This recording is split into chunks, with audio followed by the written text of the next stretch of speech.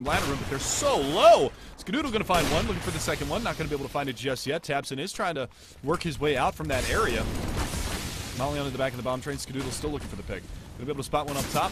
Snaps onto him, but not going to be able to find the kill. It's going to be Stewie to answer back. Shroud's going to be able to find another one. It's down to Tabsen, and now it's down to a 1 versus 1. Tabsen versus Ska. Molly comes back around, fizzles. Tabsen going back around through T-Con. 35 seconds. Doesn't have a lot of time, but he's got enough time to go all the way towards the inside train yard.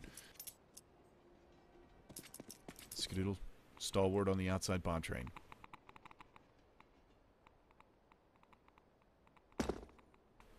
Tabsen not taking any chances, going all the way around through the high ground. Going to drop down, get the bomb plant. He's going to plant in a favorable position for him to go into the backside of that train yard.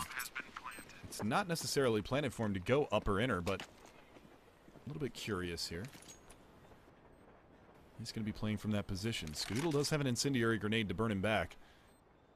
Tabsen working around towards what could possibly be inner lower.